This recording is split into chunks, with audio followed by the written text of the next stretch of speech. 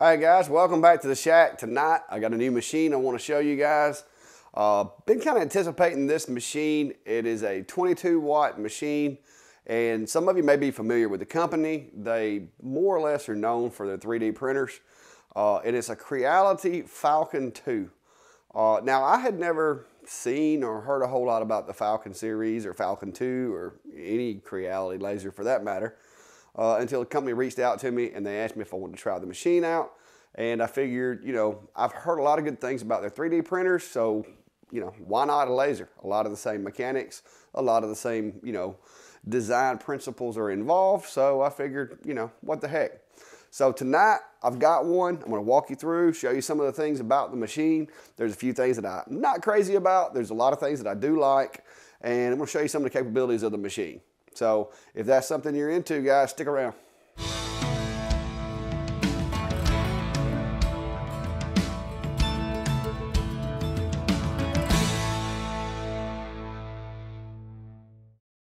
All right, guys, so I'm gonna sit here for a second. I wanna go over a few things and I'll kind of bring you around and I'm gonna work in some video to show you what I'm talking about.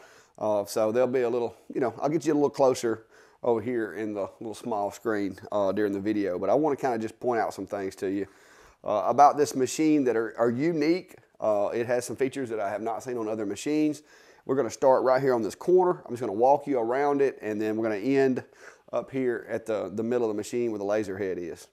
Okay, the first thing that I want to point out to you on this machine is it is very unique from any other machine that I have tried in the fact that the power for the air assist pump is actually on the front of the machine. And why is that, you might ask? Well, it's because the air assist is controlled by the chassis of the machine, by the machine itself. Yes, guys, this machine is 100% air assist, is operable from Lightburn. I've played around with it, I've tested it, did some cutting with it last night, some engraving. The little switch that's in Lightburn where you can enable or disable the air assist works with this guy. All right, guys, so starting right here on this left corner, this is the variable power for the air assist. This is actually the power wire that feeds the air assist. So you only have one power supply that connects to this machine. The power from the air assist comes from the machine itself, and that little roller right there is how you increase or decrease the amount of flow from the air assist. Okay, as you move over here, it does have the lockout switch on it in case you decide you want to lock the machine when you leave home, or you got kids laying around that could mess with it. Or I guess another situation would maybe be if you're cleaning the machine and you just want to make sure it doesn't power up while you're cleaning it. I mean, use your imagination. It also has the e-stop button. This thing right here, if you press it in, it blocks the machine from powering up. You have to twist it and it'll pop up. Like most of the other machines that, on the market. When you twist it, it pops up. It actually allows the machine to come on. And there's the machine on, emergency stop, machine goes off. So this control panel, the only function that will work, that I have found that will work with Lightburn, these other buttons, those are pretty much seem to be only operational during TF card operation, but the home button will work even if you're using Lightburn. You can home the machine from here by pressing the button. This is going to be where the TF card is located. You got a USB port, power outlet, or power input, and then the little switch right here. This is the master power switch. Moving around, guys, I want to point out to you that this thing has like cable management like no other. You can see that the cables are in these little metal clips, and these actually have screws attaching them to the frame. So no more zip ties, no more sticky adhesive that pulls off when it gets hot. They have fixed that problem. And look at how clean the construction, guys, the detail that they paid, the way that they have put metal straps on the cabling. I mean, they got my respect on that. That's for sure. And you got 4 of these little guys. That's the limit switch. Okay, there's one there. And if you look, there's also, let me get moved around here, guys. There's a limit switch on that side of the gantry, right there beside that stepper motor. And there's another one on this side, okay? And there's another one right here in the back. So you've got limit switches at all 4 corners. That's pretty neat. The way that this works, this ensures that you have a clean turn right here with the cabling. There's not any of that bunching or anything like that going on here. So I do really like that. The back of the machine, there's a place here, and I believe that is going to be for the camera, for an overhead camera for light burn. The holes are already drilled, so there's no C-clamps or brackets or anything like that. It looks like it'll be a straight bolt-on mod there. So the machine it's a solid machine. One other difference is I noticed that the stepper is in the middle. It has a rod going to each side. But keep in mind, guys, this thing was already put together when I got it, okay? I didn't have to put any of that together. Up here on the head, you'll notice the indicators. The one thing that I'm not crazy about, and they actually claim that this is a selling point, is that this shield comes all the way down and makes it really, really safe. So that it doesn't hurt your eyes. Now, me, it kind of gets in my way. Just gonna throw that out there. But so far, I haven't had any problems with it. It is not removable. You can't take that off, short of modifying the head. But the good news is, if you get yourself cut with this laser, you've done something really bad. So, I mean, that's a plus. And there's no air assist elbow here, here, or here. The air assist comes straight in through the top right here, guys, and comes straight out through the bottom. And let me show you what the inside looks like. There's the nozzle, and up above the nozzle, you'll see that little, looks almost like one of those little ATM camera windows, so I'm guessing there's some type of optical sensor under there. That may be very well the lens that little warning indicator is talking about. And then you got the air assist nozzle that just kind of protrudes out right there. So the air is not coming in from the side, it's coming from directly, you know, with the laser beam. So that's gonna, I think that's gonna work really well. The air assist and the cutting ability of this machine so far has definitely impressed me. After 2 days of testing, I've learned a lot about this machine, and like I said, some of these videos, I'm just kind of putting them together over the past 2 days. But I have found out that these 3 indicators on the laser head, one is to let you know that you have insufficient airflow, which I'm guessing means the air assist because it turns green when the air assist is on. The second light that says fire is exactly what I thought it was. It's a fire sensor to let you know that there may or may not be a fire. It pretty much has been staying on when I've been doing some of this heavy cutting. So the good news is it doesn't affect the way the machine performs in light burn. It doesn't throw a code as long as they're disabled. And there is a user manual and some documentation that's on the little card there that will tell you how to enable or disable that. The third indicator is the lens, and it is supposed to let you know if the lens gets dirty and needs to be cleaned. I still would recommend just routinely doing some maintenance on the machine. I am getting it to cut 3/4 inch plywood, which is kind of amazing. It doesn't always give me a clean drop, but pretty much I'm getting pretty consistent cuts running this stuff here at 6 passes at 7 millimeters a second. It's dropping this, this is close to 1/2 inch material here. It's dropping it in 2 to 3 passes. Now this is cypress. It's a little softer wood, but I'm gonna go ahead and start with it. And like I said, I'm just gonna show you a cut or two. I have been playing with it and just kind of doing some testing to see, and kind of run it through the paces to see if I can get it to have any issues. So I'm gonna home it using the button on the machine. I do like that feature. I think that's cool. That way you can make sure it's home before you walk away. And then I'm gonna go over here and I'm gonna frame this out with a circle frame.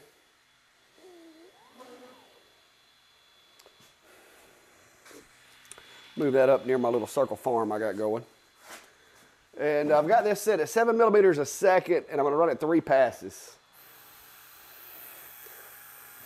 The automatic air assist is a really cool feature. I do like that so far because you don't have to like turn it off and turn it on, turn it off and turn it on between jobs or between burns. That's kind of neat. That is cool. It's a bit of a time saver. when it comes to being able to, having to reach over and turn it off and then forgetting to turn it back on and that type of thing.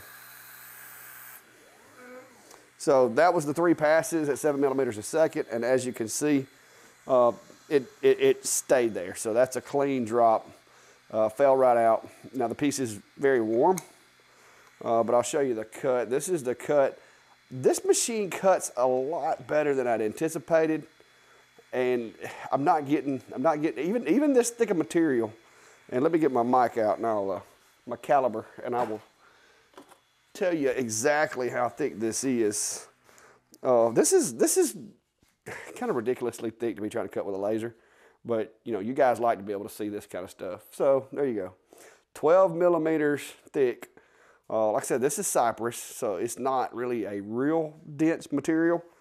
But it is a very good wood for cutting out things. It's kind of weather tolerant. All right, this is the material I made my enclosures out of. All right, this is 3/4 inch plywood. It's 17.7 millimeters or 0.69 inches thick. It's basically like they sell it as 3/4 inch grade, 3/4 inch cabinet grade material. So I'm gonna go ahead and put that on here. Now I am gonna have to refocus because this is a lot thicker material. And now that I have tightened the little roller there, I'm getting a lot more consistency with my focus adjustment too. And since this is such a thick material, I'm gonna use the very last step that they have, which is technically for 6 millimeter, but we're not too much over 6 millimeter. And I'm gonna tighten both of the screws because it is kind of up there in the air. And I'm gonna home it here on the machine. All right, so I'm gonna change my number of passes on this one because I know it's hit or miss with 6 passes, but with 7, I'm getting some pretty consistent results. So I'm gonna put that right there, and I'm gonna go ahead and start it. With 7 passes, I'm getting some pretty good consistency as far as getting the cut to go all the way through. It will do it at 6, but it hangs a little more from time to time. So I've been running it at 7. I'm really impressed with the 22 watt module that they put on this machine. And I do know that it is also available with a 33 watt, which would be very interesting after seeing what this 22 watt is capable of.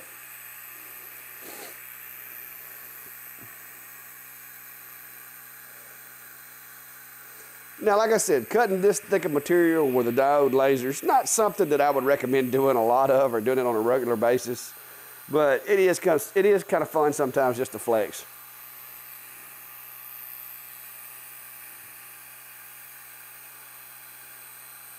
Like I said, I've got this set to 7 passes, so